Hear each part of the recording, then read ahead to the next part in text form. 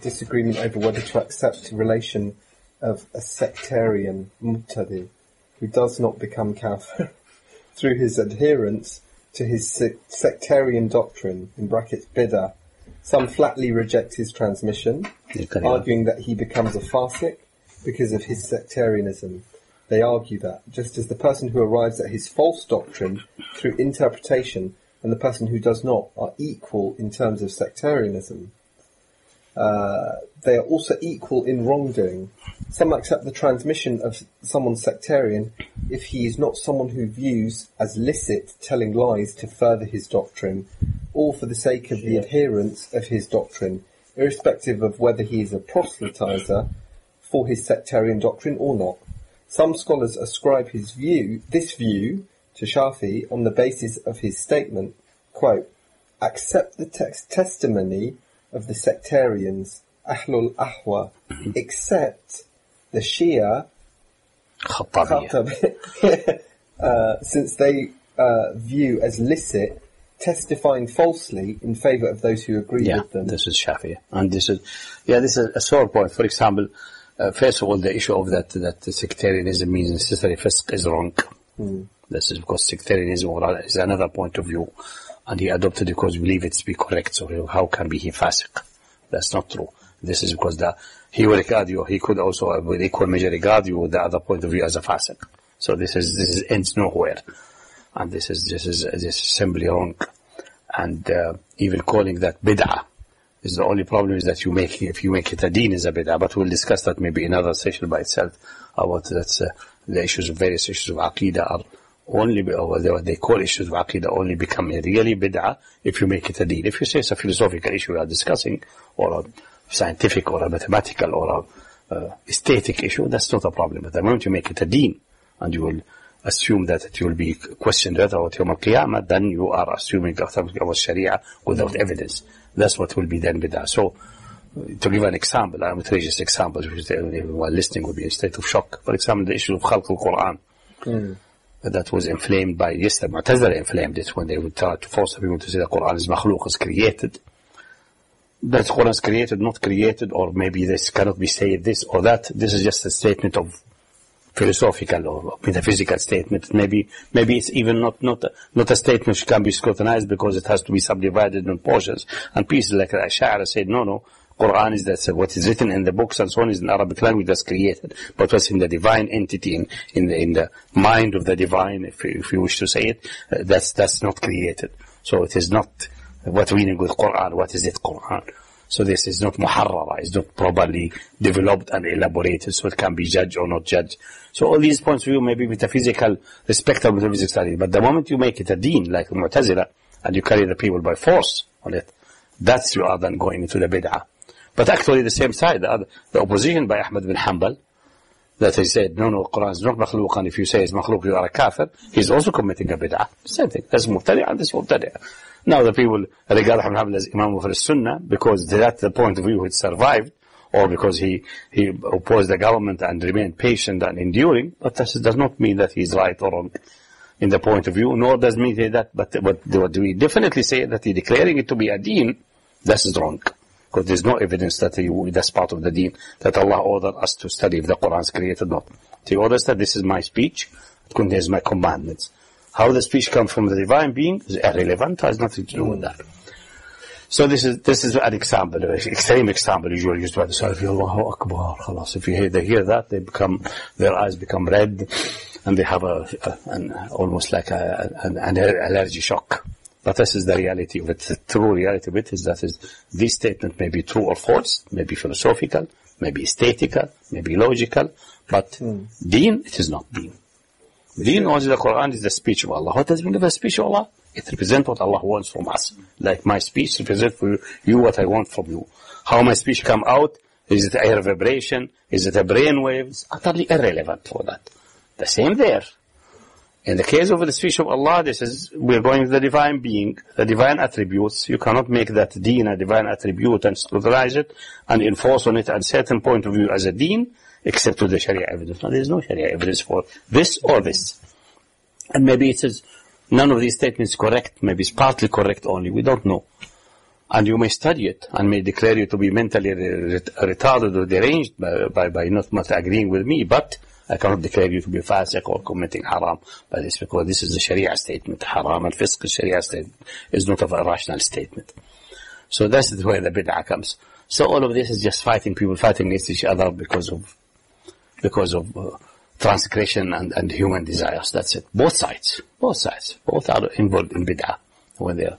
So, whom you reject or accept, this is all nonsense. So the claim that the Mubtadi' is fasiq by necessity is the one having the opposing point of view claiming. And he claims about you the same. The same what the Mu'tazila were doing. They're claiming you are kafir. Yeah, it's intellectual terror. So that should not be accounting. And the Shafi'i is the one who accepted one. He rejected the Khattabiyya because they regard as legitimate to lie for their own point of view.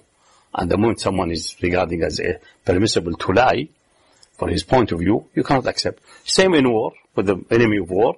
He never accepts your statements, nor you accept his, because it's permissible in war to lie to the enemy and to deceive him. Everyone knows that. Muslims know that they can do that to the enemy at war, and the enemy knows that from you, and you know from him. So, you don't believe what he's claiming, and he doesn't believe what you are claiming, and he's all the time assuming that you are trying to deceive him, and vice versa.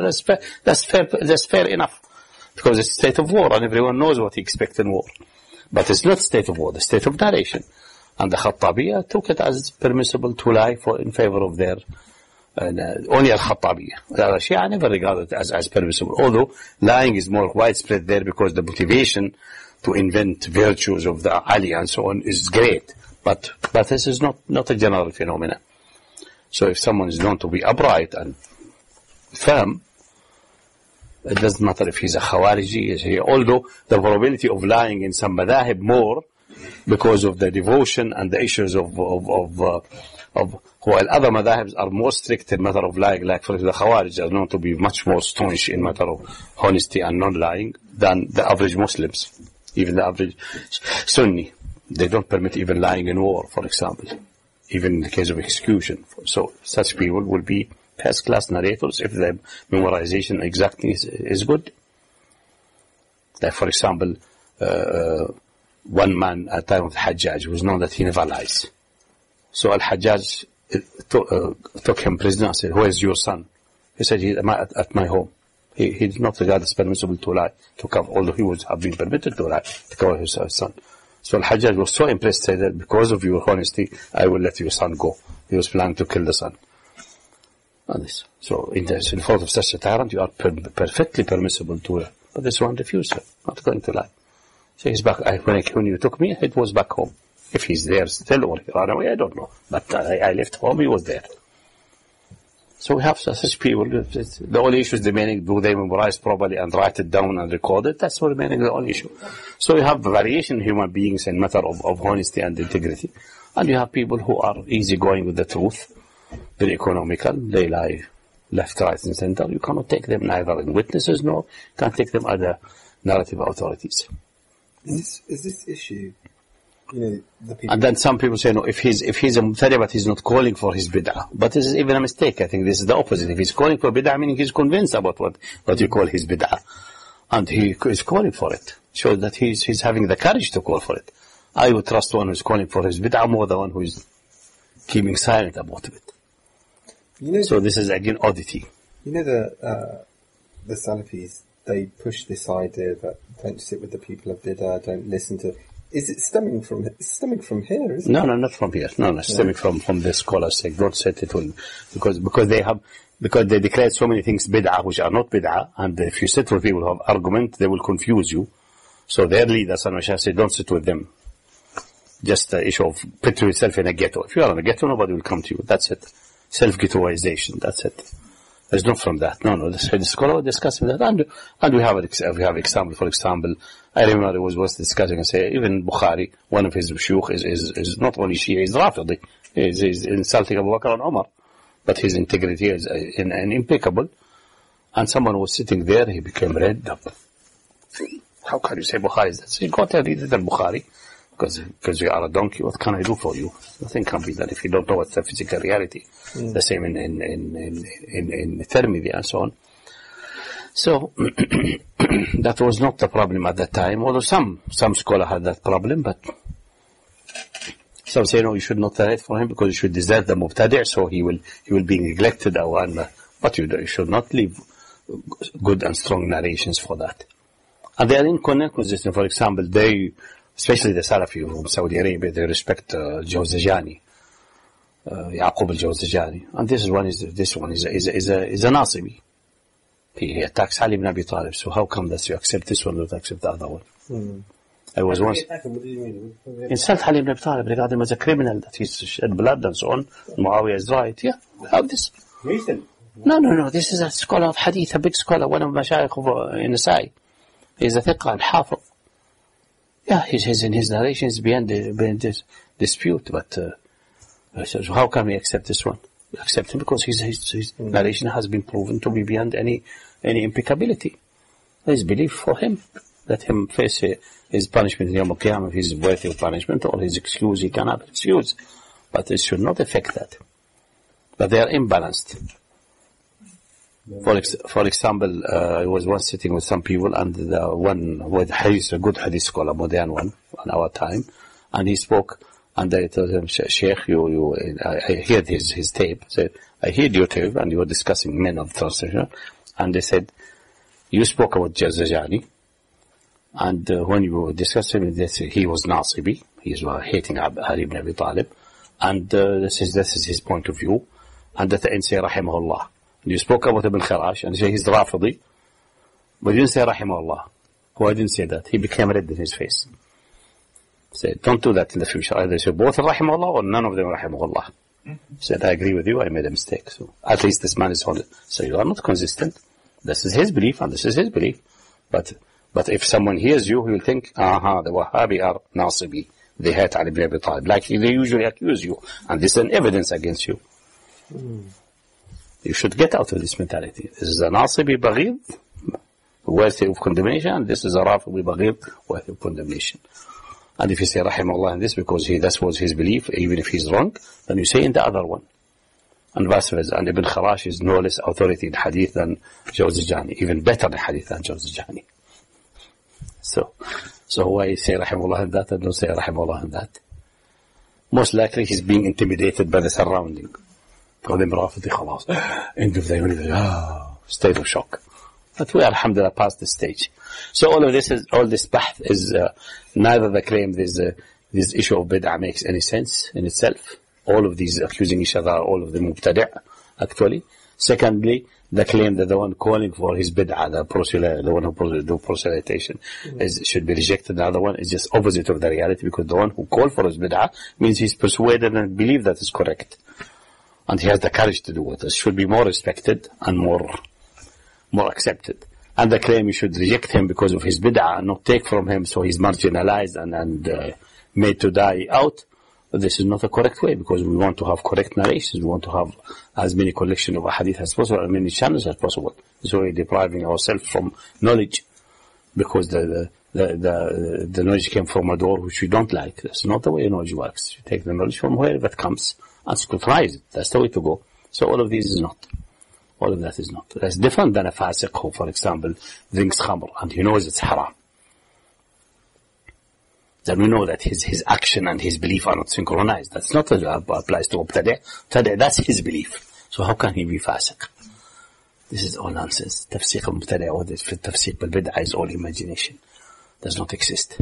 He says, some people say that the sectarian's transmission is to be accepted if he is not a proselytizer, and it is not to be accepted if he is a proselytizer for his sectarian belief. This is the doctrine of many, or most, scholars. One of the followers of Imam Shafi, may Allah be pleased with him, told of a disagreement among the Imam's followers over the acceptance of the transmission of a sectarian when he does not proselytize for his sectarian doctrine. Shafi'i said, if he is a proselytizer, there is no disagreement among them that his transmission is not to be accepted. Abu Hatim ibn Hibban al-Busti, one of the authorities of hadith who wrote books, has said, quote, according to our authorities, it is absolutely forbidden to cite the hadith of a proselytizer for sectarian doctrines. I do not know of any disagreement among them on this point, end quote. And this third view is the most just and the most preferable. The first is unlikely and far from the one common among the authorities in hadith. Their books overflow with the transmissions of sectarians who are not proselytizers, and there are many of their hadith in the two sahihs, both as supporting attestations and as primary texts. And this is an old issue which has, I think we started discussing this last time. This whole thing is simply nonsense. It's depending upon is the mubtadi' what they call, what the other one calls mubtadi', is he fasiq or not? And that can be because he believes this is the truth. That's the problem. So he cannot be fasiq in that sense. He may be wrong. There are people confusing being wrong and being fasiq. That's different. So this is number one.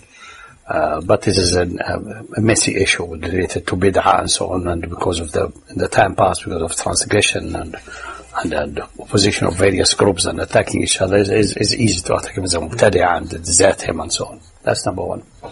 And number two, if we have analyzed that he cannot be fasiq, because it's a matter of belief and he believes this to be correct, that's independent of someone who believes something wrong. Nobody can believe something deliberately, but he may pronounce something wrong for mischievous purpose, then he's a munafiq and a liar, so that we don't need to worry about this one. This one is clearly of a fabricating type. It's ready for fabrication. There's no doubt about that. And then the question of proselytizer or non-proselytizer, I think the quoting is not correct, because many of the scholars hadith said nobody should take hadith from him, not because the hadith will not be authentic, but because this will be a punishment for him, deserting him. An out of desertation, not that his transmission is not acceptable. If he transmits, his transmission is acceptable, but he should be not permitted to have respectability or anybody attending his classes. That's what I meant.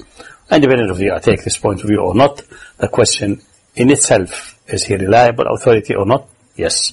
And being proselytized actually is even more reliable because he has the courage to express his belief. He's not hiding it.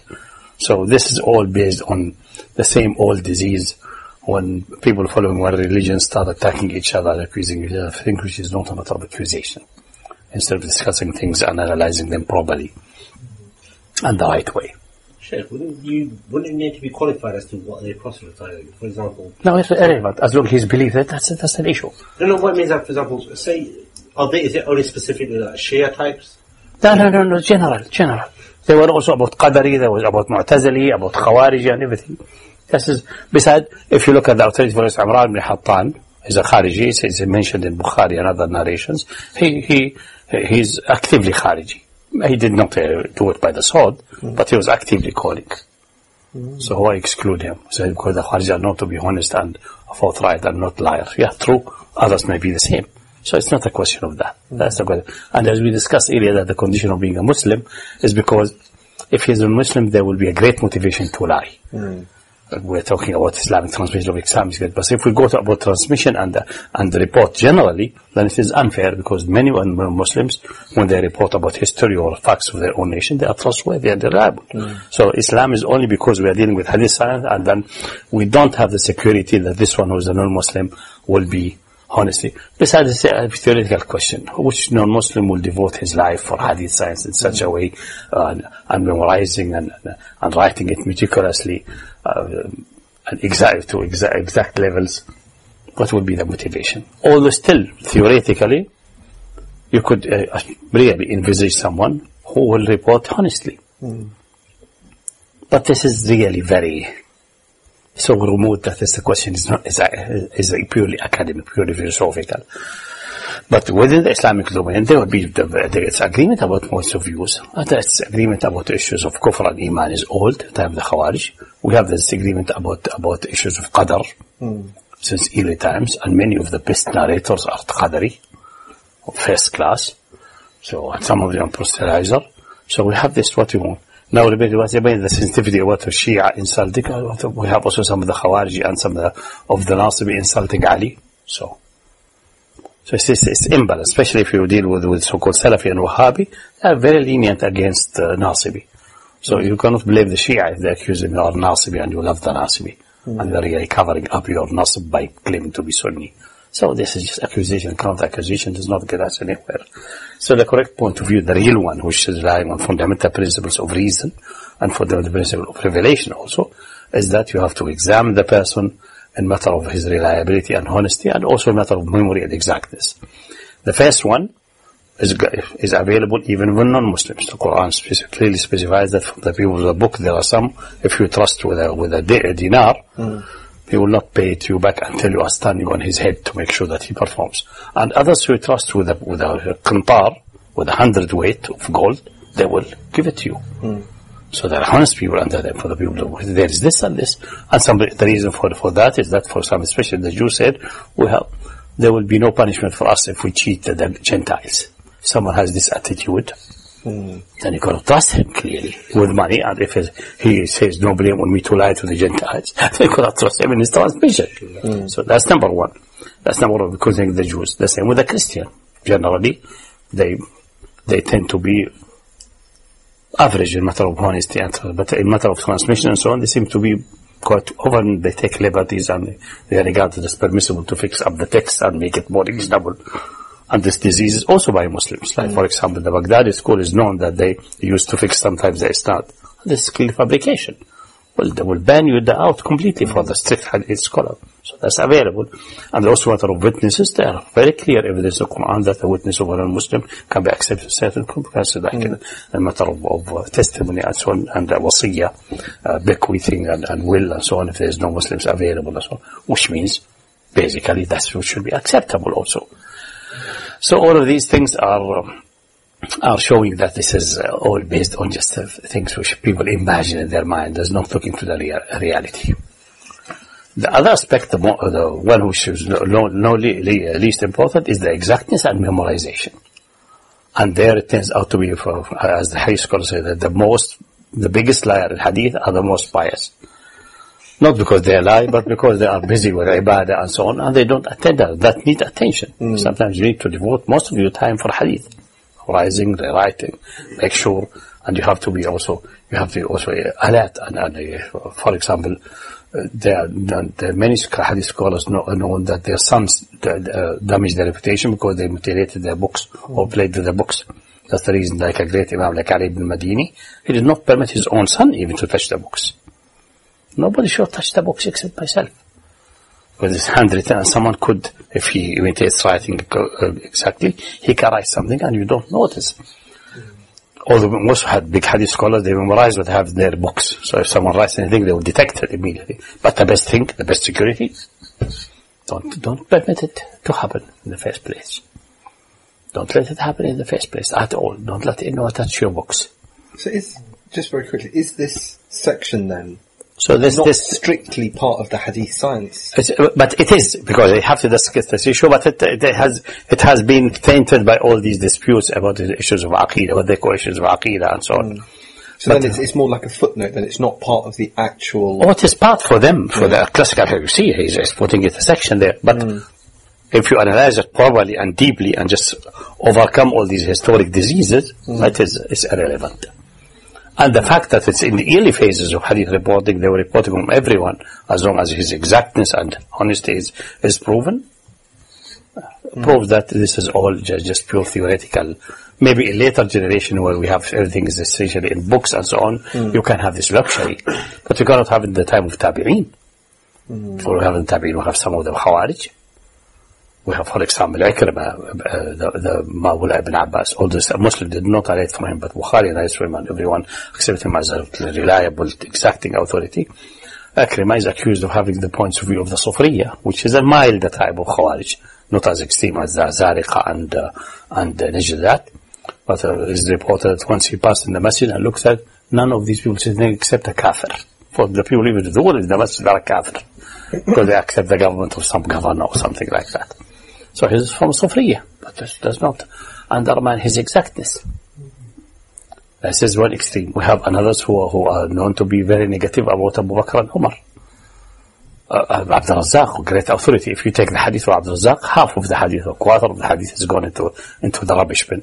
Was publicly insulting Uthman. Even worse, Muawiyah is not insulting. Someone mentioned Muawiyah in his presence, said don't deface or don't make our gathering filthy by the mentioning of this man. Abdul Razzaq, yeah. And he's criticizing Uthman quite harshly. But for Muawiyah, it's clear. There's no doubt about that. You know, in the other hadith on the Kamali hadith book, he has a quote there from Ibn Taymiyyah, in line with this discussion, saying that the best narrators are from the Khawarij because of their staunchness on the issue of truthfulness. Yeah, but it's not a general rule. But but generally they don't lie because they regard as a kabira and kufr, and so that's a barrier. But that's not enough because you have to have the exactness and the good memory. So all of these things have. So this is most of that we could say this is like Allah said about the people of the book. They disagreed about the book because of baghi, because of transgression and just the interest to accuse the other of being wrong and so on. Baghi, not because of if people would sit on these problems honestly and study them cleanly and thoroughly, they would have settled them. Many of the questions. But it goes, the baghi goes on until back and forth since then until now. It's not ending because nobody wants to sit and give up baghi and give his own desires and say, let us start with zero. See, maybe you are right, maybe you are right. Let us see all the evidence and put the balance of the evidence in a honest way. Then many questions. Nowadays, I'm doing the condition of being a Qurashi for the Imam. I would say I don't believe it. I'm refuting it. The work is in progress. It has reached now about 150 pages. And the part of the argument is that the Saqifa, the argument was in the Saqifa is about the Qurashi of the Imam, which is utterly a fabrication and lie. It's not true. So I'm working that. Then came the issue, what was the stand of Abu Bakr about after Saqifa, what was the stand of Ali. And then if you go to the stand of Ali, you find so many stories and fabrication you can't believe. But going to square zero, I'm able to rebuild from there step by step. And now we have built many of these things which are the only reliable narrations. That's what in Bukhari Muslim Aisha narrated that Ali gave bay'ah after Fatima died 6 months later. All other stories are fabricated and wrong. Utterly wrong. Some of them are plainly fabricated. And still some did not know the fabrication, and some even respectable scholars, they narrate the hadith, say, for example, Daraqutni narrate this and this without giving the isnad. This is a kind of tadlis. Another one gives that narqut from Malik and so on. If you say Malik from Zuhri from that, then you say, must be super isnad. But the man between Daraqutni and Malik, one of them is a well-known liar and fabricator. And the story is fabricated. But the scholar either hide it as a tadlis, because this hadith fits his desire. The hadith says that when Abu Bakr went to meet the first portion of the Murtadeen in a place called Dhul Qassa, Ali went and held him back, and he was going with the meeting him dramatically. He went with his sword in his hand. That's Abu Bakr. Ali held his say, Khalifat Rasulullah, how can you go there? And if you are killed, the Ummah will be lost. You stay and send someone in your behalf. And I'm telling you, like the Prophet told you on Uhud, don't pull your sword and don't get killed.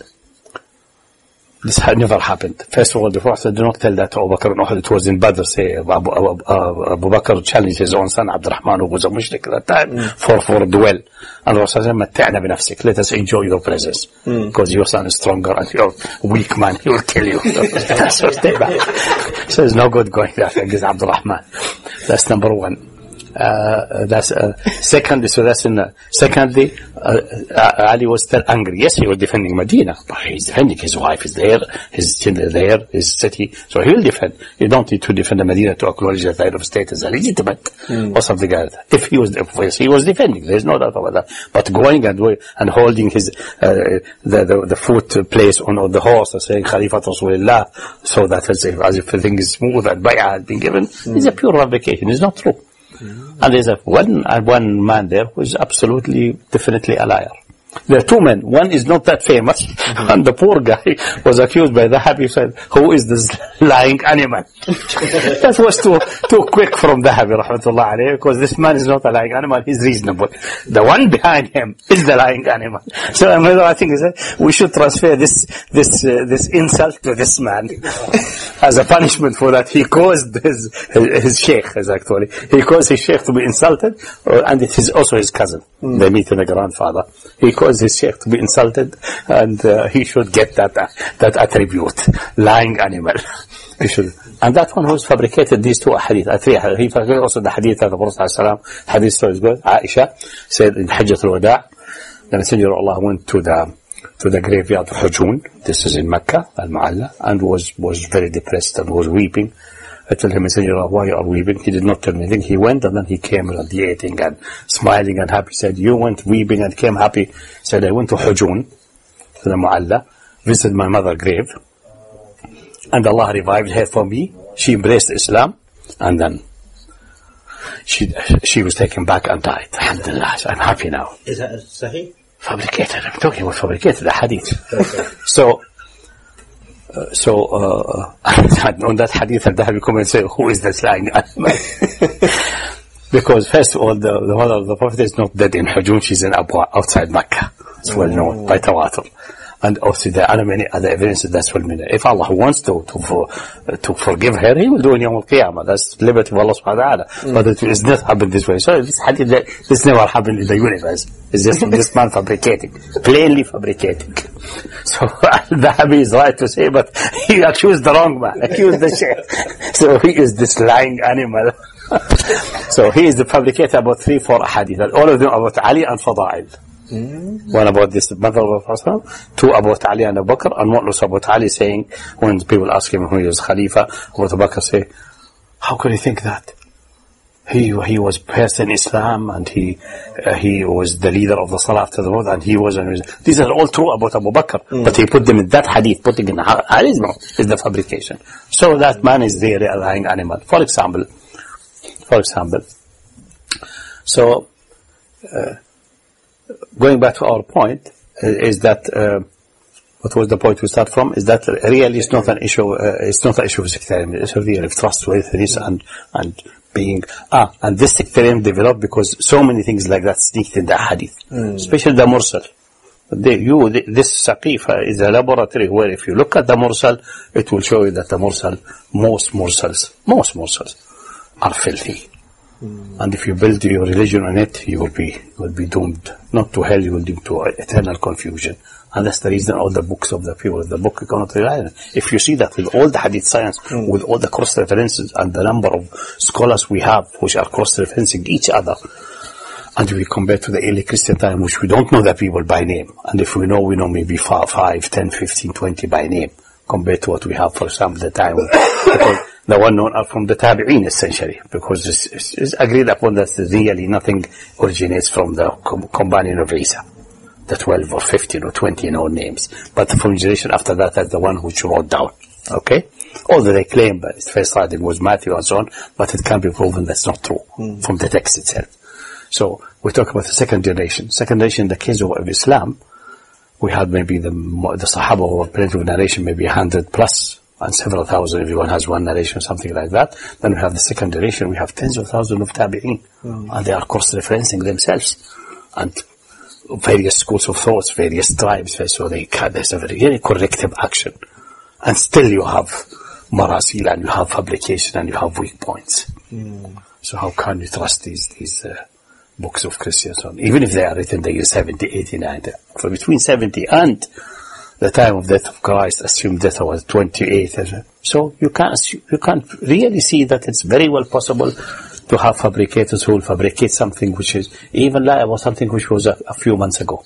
Didn't Nabhani do any work for this No. Saqifa issue? No. Where did he take his narrative from then? Which narrative? You know about the Saqifa and the Bay'ah of Abu Bakr and... That's not, I don't remember which narrative he has. The only reliable narrative, the first class narrative, is what Umar narrates about Saqifa and the Bay'ah of Abu Bakr. That's in Bukhari. If he has taken that, he's right. If he has taken anything else, he'll be wrong. That's a simple, straightforward. Tabari may have narrated this or something else. I don't think he has this narration. Maybe he narrated something else. But this one is the only one reliable. And the only one who will stand absolutely any criticism, which will give you history correctly and fits with all other clean narrations. But sorting it out is... So just quickly then, the narrative of Abu Umar al-Khattab, this is the one for the sermon. Yeah. That's what he said in Salman about the Shura, and about Bay'at and Abu the Bakr. one from Aisha.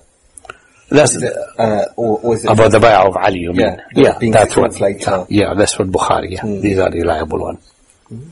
And all others against that can to be proven to be unreliable one or fabricated.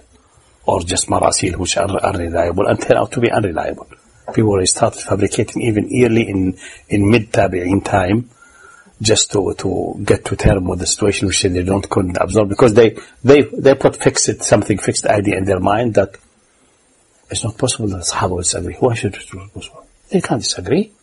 They are human beings, they have desires, they have confrontations, they have misconception. Maybe Ali was really convinced that he is more worthy of Khilafah than Abu Bakr. No problem. What's wrong in that?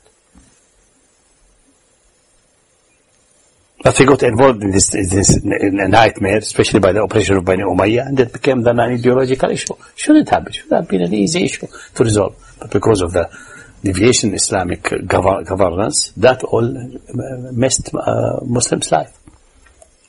Until today. So the faces are there.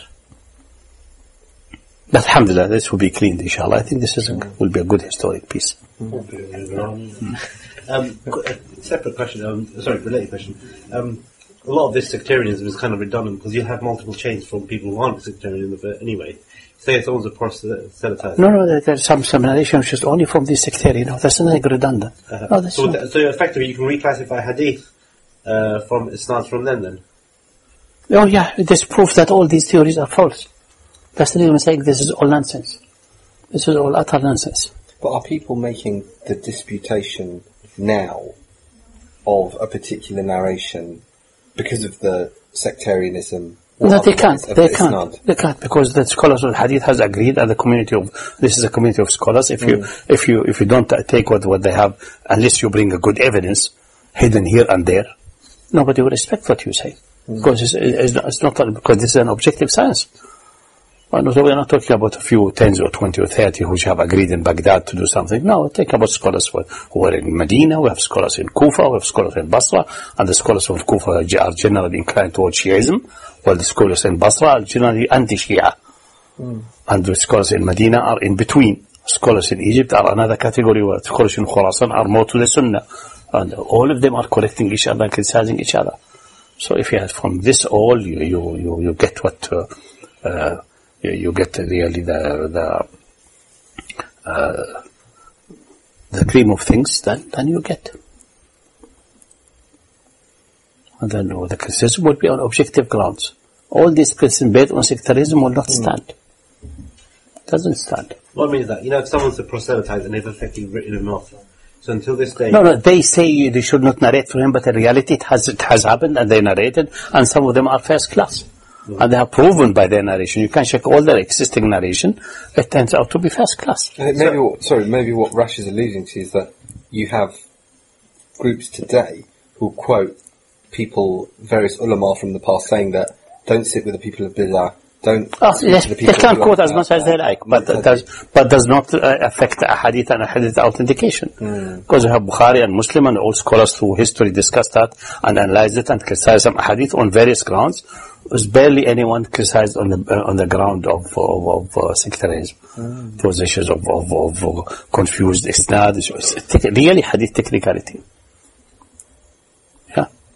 That's it. So this is all redundant here. The issue, if someone's from a sect, they quote hadith that supports their sect. It's irrelevant. That is all wrong. Because if you are from a sect, for example, you are inclined to Shi'ism, you will be digging and searching for a hadith which are supporting your point of view. This is natural. Who said that this means that you are a fabricator?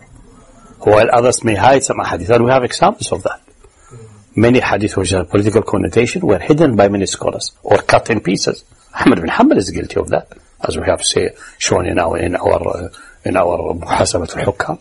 Various hadith, he didn't like the end of it because it says you have to change the ruler by hand, and he doesn't like that. It's called fitna. So he's put his mind, although this is theoretically not the case, should be not that a theory. And his argument is that these hadith are questionable because the hadith say obey even if you are beaten and so on. Who said that? These hadith are valid and these are valid. And you have to put all of them together in context. in the proper context and proper conditions. If you are unable to have the fiqh of them understood properly, then his equal and equal in time also in authority, Ishaq ibn Rawi narrates the same hadith in full. He didn't hesitate narrating the remaining of the hadith, the end piece of the hadith. And other later scholars narrate it also. You know the issue that the Prophet said if you lie about them, then you reserve yourself in hellfire. Yeah. That's the main, yeah. This as well, that when you... No, this is not a lie. You are not reporting it. Lies, you're inventing something. This is not a lie. This is just you are hiding something. But this is this kind of tadlis also. This is the cousin of lies, not a straightforward. Say, I'm not convinced that it's true. You can say that. And maybe Ahmed Muhammad is not convinced it's true. It's very well possible if he thinks there's a... But we quote him now, the 4 or 5 hadith, he did something like that. Other scholars like Sheikh did not do that. So I would regard them as more honest and reliable authority because they are not partisan. But he is partisan, obviously, in that. He has a point of view. And he let that point of view dictate to the hadith. If you had that hadith, I don't know what is the meaning of that, let the scholars analyze it, that will be good. But he is not doing that. In various hadith, not only 1, 2, 3, 4 or 5 hadith like that has passed there. All politically connected. Essentially has accounting rulers and using the sword and things like that. That's his sensitive point. That's the point of his sensitivity, especially. Mainly. And also, many scholars of the hadith who relate to Ali and the issues with Ali and the bay'ah, they cut any tail which they don't like. Leave it. Just avoid going into this nightmare. Instead of points to reporting, he said, leave the others to analyze them. First, he reports the hadith where, Man kuntu mawlah fa'alim mawlah. And someone asked him, what's the meaning of mawlah? He said, don't ask about this, just leave it as it is. As if you're talking about the divine attributes.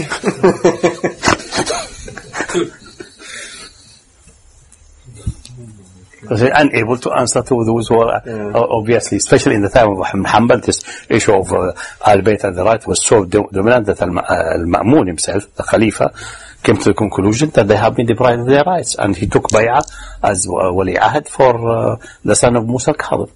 And it could have been chained to this chain, but the son of Musa al-Kadhim died before Ma'mun died. On the way to the Far East. Some people claim Ma'mun changed his mind and ordered him to be poisoned, but I don't think so. Ma'mun is more honest and more forthright than that. Although he got stuck in this nightmare of Khalq al-Quran and so on, but he's objectively, in matter of balanced government and good government, he's no less even Dr. Hakim Mutairi in his book, Freedom or the Flood. He says, Al-Ma'mun is better than Umar ibn Abdul Aziz if he would not have been stuck in this issue of Khalq al-Quran. Because of his administration. In governance, in exactness, in every respect. But this messed all his history. Because he did not have a correct theory of adoption that the state should not involve in issues of aqaid or ibadat, personal ibadat. Leave that to the Muslims. Why are you interfering? You are responsible for protecting the domain. You are responsible for collecting the zakah, for collecting the taxes, and leave the people do whatever they want. They are doing that in their masajid for centuries without any problem to the ummah. And they will do it for thousands of years without any problem to the ummah. The problem if you don't do what you are supposed to do as a head of state. Protecting the domain, collecting the taxes, distributing the wealth justly, that's it. And there's no disagreement about the definite, absolutely definite things about Islam, which classifies Muslim and the Kafir. The moment it comes to issues what Muslims disagree, the state should abstain. The moment the state gets involved, it will ban itself and ban Islam. And it will not help anything. Will not benefit any point of view. Because that point of view later was then outclassed by the other point of view, that was Khalq al-Quran. And then Mutawakkil came because he was corrupt. He was not as good as the previous Mutawakkil, the one who revised called the Bid'ah himself. He was one of the most corrupt. He was not like Ma'mun, not like Mu'tasim, not like Wathiq, who have conquered and who have beaten the Roman into their place. He was busy drinking, and he has one clown who was bald and having big belly, And he used, when he is drunk, say, bring the clown come and dance, open his belly and so he said, al-asla al-batin amir al-mu'minin, mocking Ali ibn Abi Talib, because Abi Talib had a big belly and was bald. That's all what al-Mutawakkil. But Ahl Sunnah say, he finished the bid'ah, mashallah. And all these, and the continuous drinking and the negligence of the waters, and all of that, that's all forgotten. Because they got stuck in that. Exactly like now you have what's happening now with so-called jihadi now, exhausting themselves in demolishing graves and so on. And damaging all the problems in Libya. Yeah, and causing problems in Libya, which will bring Islam and Muslims nowhere forward. It will bring them backward. And in Somalia and so on. Utter stupidity. Even if it is desirable and has to be done, it is not a priority, not the first, not the second, not the 10th priority. The Ummah now is in a state of change. It has to go back to fundamentals of Quran and Sunnah, not to cosmetics. But the brain is there. One idiot in Egypt recently said, I pray to Allah that Morsi will do what Amr ibn As did not succeed to. Demolish Abu al-Hol, the Sphinx. That's all what he's worried about. Oh, Morsi mentioned it, yeah? Yeah, he said maybe Morsi will do that. Who said that? One of the donkeys there. One of the donkeys there. Fortunately, I don't think that's his top priority right now. Should not be, not even but about it. Should not be priority at all, because the question should be asked at this idiot, what has Amr ibn As to do with that? It's Umar who did not order him to do that. Umar know about that. Zubair was that. Everyone reporting what was in Egypt. They never ordered anything like that. These are historic artifacts of no relevance. Leave them as they are. Nobody touched them, except his idiots at later times. And he said, I hope he will do what Amr ibn As did not succeed. He could not dare saying Umar did not succeed. Amr ibn As.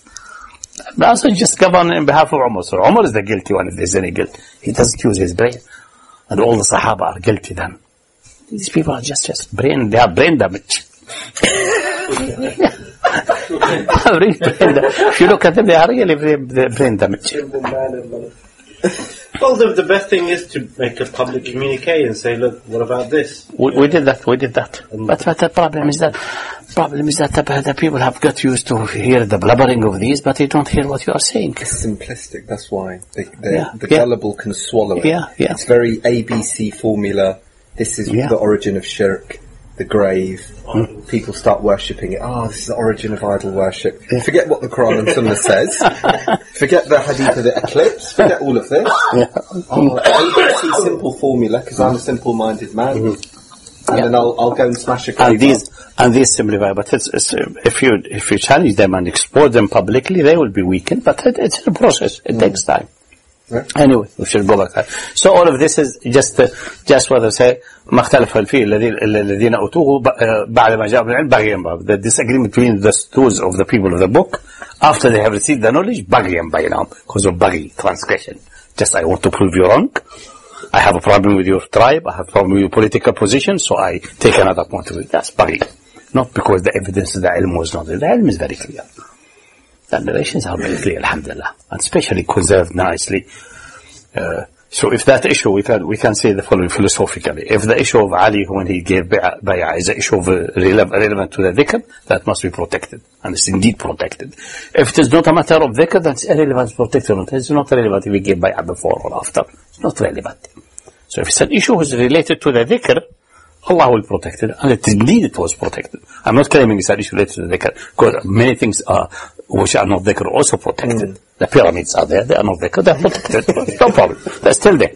But if it is, then Allah will make guarantee that's protected. And if it's irrelevant, then all your discussion is empty. Or is Ali better than Abu Bakr or Umar? Or it's irrelevant. Just say, imagine the Khalifa must be the best. Who said that? What do you think the Khalifa is the best? Best in what? In everything, this is demanding the impossible for anything, because only Allah knows if you are the best in everything, or the best in the ultimate calculation in Yawm al-Qiyamah. Only Allah can weigh you.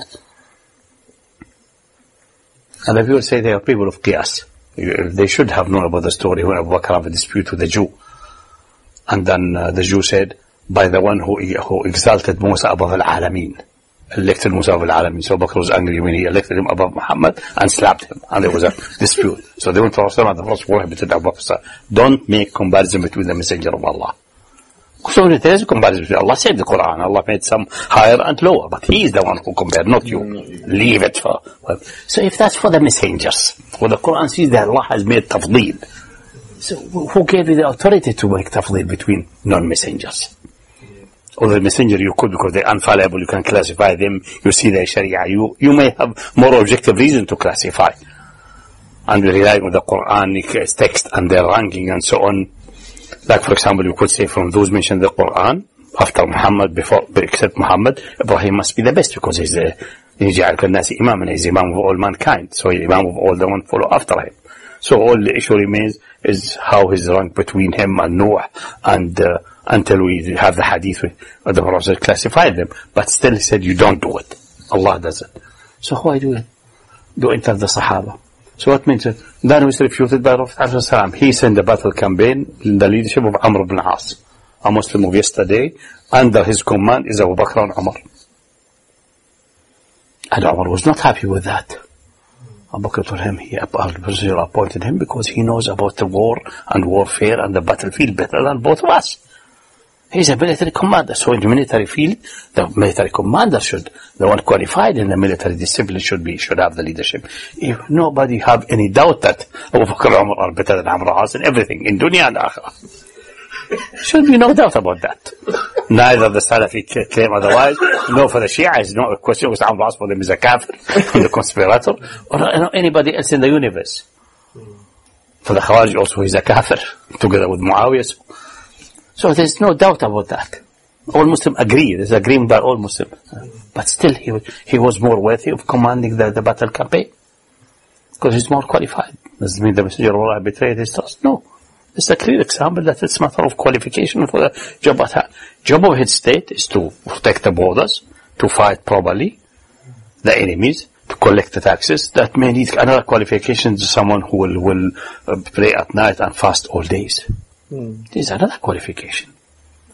Another time. If you get all of them in accident by great luck, like in the time but who says all these four are better than Zayd ibn Haritha, for example, the adoptive son of Muhammad as well? And Aisha said, if Zayd would have been alive, said Allah made it sure that Zayd is murdered in the life of, because otherwise it may become like a hereditary monarchy. There may be a danger of becoming, because he was, even if the adoption was cancelled, was abrogated, like still. And Aisha said clearly, if he was alive, the Prophet would not have appointed anybody else except him. Zayd ibn Haritha. This is a Sahih hadith. Hamza was murdered early. Who is better, Hamza or Uthman ibn Mad'un? Ja'far ibn Abi Talib. Abu Hurairah was saying the best of the command of Muhammad is Ja'far ibn Abi Talib. He's better than Abu Bakr and Umar. He has no doubt about that. Ibn Hazm has an odd point of view. He said the wives of the Prophet are better than all the companions because they are in the same rank with them in paradise. So why make that a condition of who is the best and so on? And we find in the book of Aqaid, the problem put in the book of Aqaid, and Abu Bakr is the first Khalifa and the best of them. Who said he's necessary must be the best of them? What? Cross that out of the Aqidah. Maybe he's the best, maybe he's not. And all agreed on him to the last one. Why should? It's enough to have the majority. The Messenger of Allah, when he went to fight in Uhud, a third of the army left, committed treachery, and let him down when left with Abdullah ibn Rasul the shield. So he has opposition of 30%, or 33% were in opposition in Medina to the Messenger of Allah, which is kufr. It's not a matter of political dissent. It's a clear kufr. Push it slowly. So what's the problem? Did that undermine him being a messenger of Allah? No. That's the so they construct things in their imagination and they build and they become a cardinal house. For example, if the research inshallah finished and we get maybe one day someone to translate it, I've quote about 40, not 40, maybe just 10, 15 quotes through history, from the time of Mawardi all the time to modern times. Quoting the hadith of Zaqifa wrongly by fabricating in it that Imam of Quraysh, which was never said in Zaqifa, number one. Secondly, say, since that's said and the Ansar surrendered to it, which was not said. And after that, in the Bay'ah Amma, everyone agreed on it, so it must be ijma'. So ijma' based on fabrication.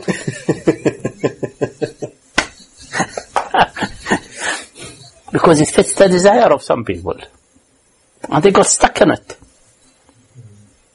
It's unbelievable.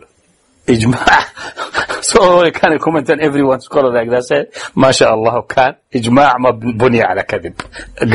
Consensus based on a lie. Like the Ijma' of the Christian that Jesus is divine. Ijma' based on a lie.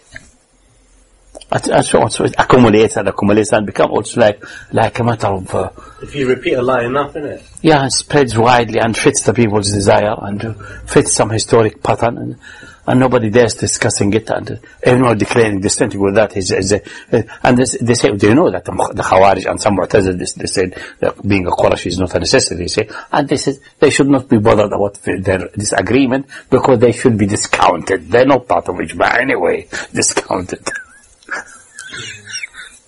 So discount anyone you don't like until you have Ijma' of yourself alone. I am Ijma'. Everyone else is discounted. So استوت معتزلة الخوارج. Yeah. That's the way it will end. It will end if you do it consistently, you will end the Ijma'. That's what I'm saying. That's what I'm saying is Ijma'. Anything else, you are discounted. You are fasiq. You are questionable. Your belief is questionable. Your mother is of Christian origin. You are of Christian caste. You will find some kind of question in everybody else. So the Ijma' will be myself. This is all nonsense. It's not going to lead anywhere. Say ولا عبرة بمخالفة الخوارج. Don't bother about the disagreement of Khawarij and Mu'tazila because they don't count. Suddenly they don't count in Ijma' now. So prove to me consistently with absolute certitude that they are kafir. You can't. So they must be in the Ijma', but they are not in the Ijma', so it's not an Ijma'. Or you prove that they are kafir with absolute certitude. But all the generation of the Sahaba until now never declared them to be a kafir. So what to do with this dilemma? It's just a circular argument, going in circles and circles forever. Later on became the Ijma' of the four madahib. So Ibn Hazm, لا عبرة بابن Hazm. He's out of Ijma'. He's Zahiri with questionable credentials. He's only used four madahib. All the knowledge and all wisdom of the universe is in these four madahib. Anything outside the four madahib is questionable. And so on. Anyway, go back to so this is all these the time of Baghi and Udwan, not really based on any scholarly rational or even textual evidence. Point number 10, the transmitter who repents from telling lies in the hadith of the people and from other forms of wrongdoing. His transmission is accepted unless he is repenting from deliberately lying in the hadith of the Messenger of Allah, peace be upon him, in which case his transmission may never be accepted, even if his repentance is sincere. This is in accord with what is repeated from several scholars, including Ahmad bin Hanbal and Abu Bakr al-Humaydi, the teacher of Bukhari. We found that the authority Abu Bakr as-Sayrafi made a general declaration in his commentary on Shafi'i's Risala, saying, "We may never again accept the hadith of any transmitter who has a report we reject because of a falsehood we found to his discredit, even if it appears that he repented. Once we rate someone's transmission as weak, we may not deem it strong later." End quote. This is very confusing. The first part is if someone is exposed as a liar and then he repents, then we have still a nagging doubt that because he lied earlier, he's a human being, he's not infallible, we have no proof that he has now stopped being a liar and so on. So there will be always the nagging doubt that he may be will be subject to the same desires and the same enticement to lie. Although the probability is becoming lower, but we still have that. The reason we accepted him in the first place is that we believe that there's the barrier from lying in the hadith of the Prophet. There's a barrier preventing him from that. If that barrier has proven to be broken, then it's very difficult to believe that has been erected. There may be some very rare and exceptional situation we have an external evidence supporting that he become absolutely reliable and non-liar, yeah. But that's will be singular cases. I have no example in my mind how this can be proven. Well, the issue of lying is that if someone is found to be deliberately lying, he's gone. Yeah, and we don't know if he claim of repentance or appearance of repentance is not a deception. Especially if he was rumbled. Yeah. So if he's been discovered, then that could just be saving face. No, some admitted themselves without being like, for example, a man called Abu Juzay, Turayf ibn Nasir. He was the narrator of Basra, very dominant narrator. And he felt ill, and he felt that he may be dying. So he went to various people say, listen, the hadith I dictated you from this. His matter of exactness at the moment is unbeatable. The problem is his honesty, which I claimed I heard from this and from this from Qatada. I didn't hear from Qatada. It was a man in between, which I dropped. I would say this at least. No, he did not even say an. He said, حدثني Qatada. So this is lie. So someone said, good that you did that you repented to Allah before your death. This is good, so we can clean that. And this is, you have done good for your akhirah, not our dunya. Then he recovered from his disease, and then he continued reporting the hadith the same way he used in time past. So his repentance is clear that he did not repent. It's clear that not he did repent. So, but even if he did not question, will acceptable is a matter of judgment. Really, is you cannot be, but there will be always the nagging doubt, because this is like addiction, because it becomes addictive. Especially if he gets away earlier, he may say, I got away earlier, most people are stupid, I will get away forever. And that's the point. And there will be always a shadow of doubt. So I think it's unless you have really a compelling evidence, I don't see an example, unless the Prophet vouched him that he became sincere. That's something, this is from ghaib, that's why I understand that. But otherwise, it's really very, is bad, It's really very, very, very, Sauce. that's, you cannot really, gather the internal conviction that he's honest and not liar. He will be exacting and precise. Yeah. That's the point. But the other one said that the one who has been declared weak, that's, if we found weakness because of his memory and so on, exactness, that could be for various reasons. That has to be classified more detailed. If the weakness was because he narrates from his memory, usually, because he wants to show that I'm having good memory and not going to his book, and people rebuke him and say, listen, your memory is not good. Even if you trust your memory, you should dictate from it. If he dictates from his book, and we know that we taken from his book, that's fine, because his book is sahih, for example, in that case. So, you have to see exactly what the circumstance, the case of weakness. Secondly, someone could have declared weak by many scholars just because of a mistaken identity or mistaken issue there. So if someone comes and corrects, say, no, that's not true. There are examples for that. Some akhbari like Al-Waqidi, there's a dispute since long time. Is he weak or he's strong? Ahmad and few others said he is matruk. And some people say because he was hiding that he's Shi'ism. And he was using taqiyya. And some others say no, other scholars say no, he's trustworthy and authority. Up to modern time, Ahmad Shakir say he's thiqa. Even one Orientalist analyzed his historic reporting, say historic reporting seems to be the cleanest and fits with most other reports better. So he should be more reliable than others. And this is an independently Orientalist who issued his book Al-Maghazi. So you have all this. I am inclined to that he's a thiqa. So this is another issue, qualifying with it. Is this classification correct or not correct? Yeah. So all of these things has to be taken into consideration. So the issue of lying, yes, I agree that it's very difficult without revelation or something miraculous to come to the conclusion that this man has become really now honest and trustworthy. But if we can some way ascertain that he repented and his whole lifestyle and character changed, then we may, especially if he shows all his previous lies and mistakes and expose them, that could be an indication. So there's no absolute in that. You have to see all the balance of evidence in these things. But when the people discussing hadith sciences and the conventions of the people of hadith and what experts said, they want to simplify and categorize things, but these things are very complex and difficult to categorize. All you say is that you have to see the balance of evidences, but most likely, unless they're very compelling balance of evidences, the one who is liar. Especially if he's exposed as a liar and surprised. But if he himself come forward and declare that independent and correct, then that may be a sign of real repentance and so on. Especially things which people did not detect from him. He himself admitted them and so on. That would be a strong supportive evidence that he really repented and want to correct things.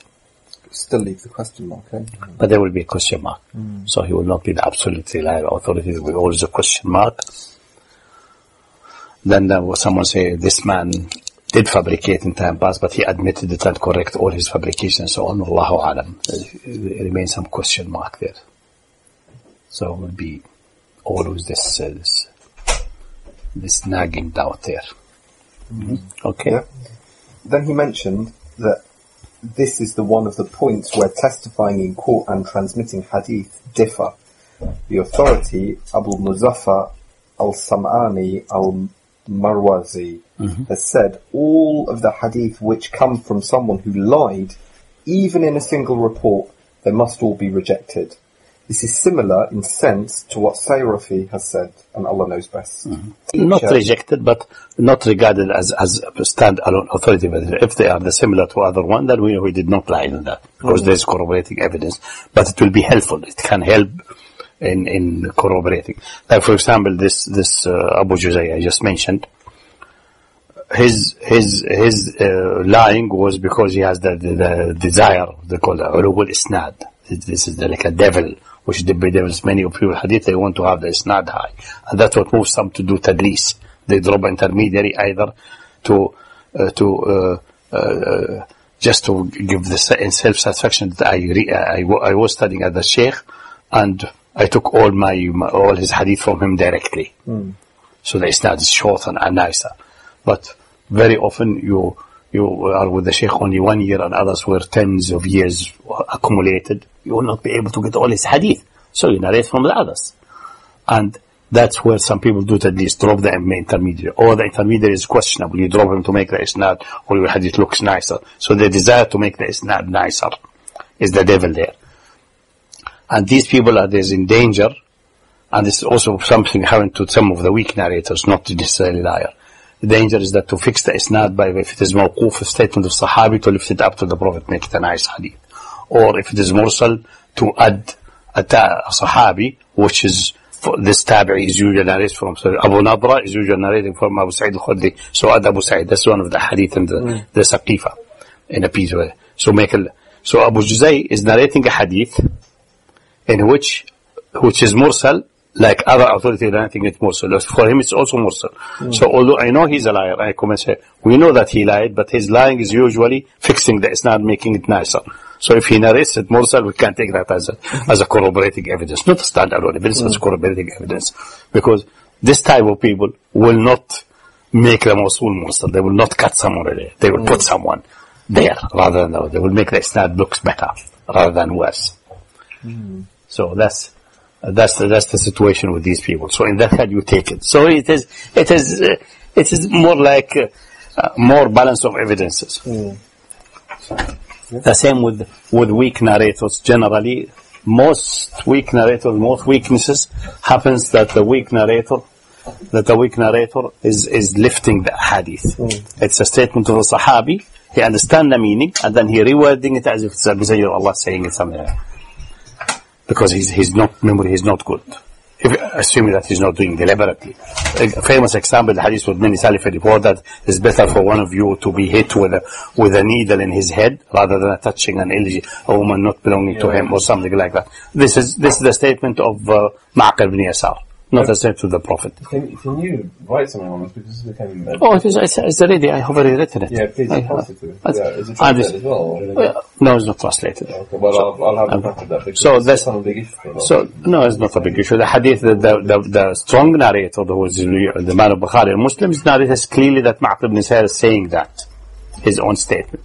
The weak one is saying Ma'qil ibn Yasar, the messenger of Allah said, and lifted it up. So that's why the weak narrator. So if a weak narrator brings you something mursal, that's not as serious, because the weakness will be in lifting it up.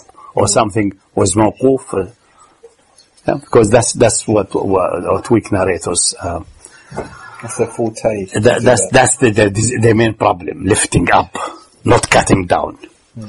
The strong ones, the very reliable ones, if they are afraid that they are not absolutely certain, like for example Ayub. Ayub is known, if you get isnad from Ayub going to the Prophet, which is connected, then you can't be absolutely firm, because it's known that if he has the slightest doubt, he will cut it.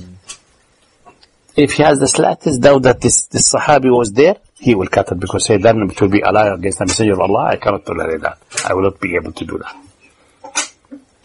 So he will make it only marfu' if he's forced to. There is no escape. It's absolutely certain. He cannot escape. If he can make all a hadith mawquf, he will do waqf.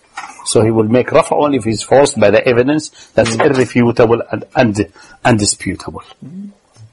For example, so for people like that, are really the big authorities you can rely upon in hadith. They make absolutely without any doubt. Sure. So Shu'bah is having the obsession with the sami'tu from his mashayikh. He makes sure that the Sheikh, so if he have hadith from Shu'bah, then the Sheikh has pronounced sama'. Except few hadith he said, in these hadith I did not verify or qatada that he said sami'tu. 4 hadith. They are known, you relate to them.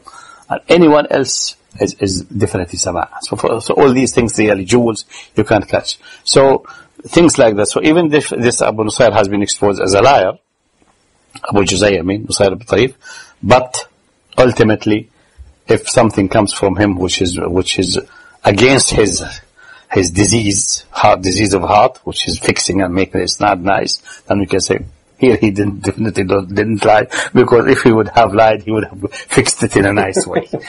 And it is not fixed, so it is as it is. Because we know that the matter of memorization is undefeatable. He has no problem with memory. Because when he was sick and admitted the people he did, he told them this hadith, and this had mentioned a number of hadith, about 13 hadith, and told them where it is exactly in the book. So there's no issue with memory. He knows exactly what hadith is mischief, what he did. He knows exactly where everything is. The problem is that he has the heart disease, the desire to lie.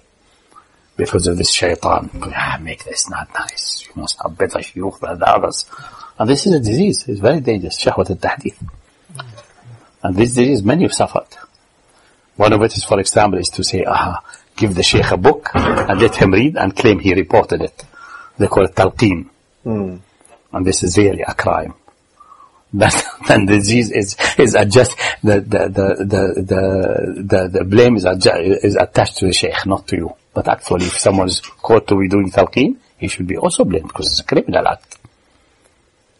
You give the Sheikh a hadith book, and he read from that, and he reads and say, haddathani an fulan, and you know he's taught his hadith, and the Sheikh is mughaffal or stupid or easy, can be given easily for talqeen. This is a calamity for both. Sheikh will be banned, and the one who quoted that will be known that he's a mulaqan and he is an evil character. But some do that because of shahwat al-isnad.